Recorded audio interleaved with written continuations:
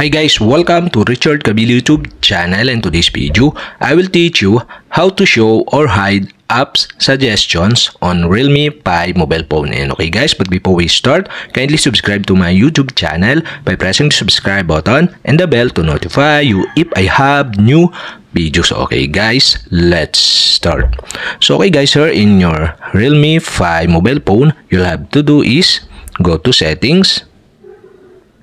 In settings, okay, go to home screen and lock screen magazine. Okay, go to this. Here in home screen and lock screen magazine, you can see the show app suggestion.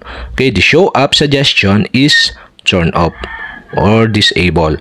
And okay guys, to show the app suggestion, okay, you'll have to do is switch on the switch button on the right side.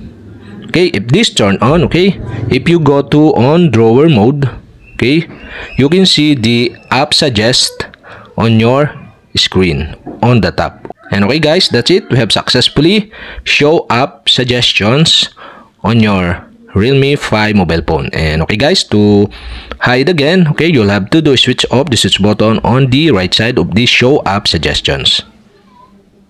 And that's it. Okay, we have successfully hide. So if this hide, if you go to drawer again, okay, you cannot see the suggestions apps on top. Okay, so okay guys, that's it.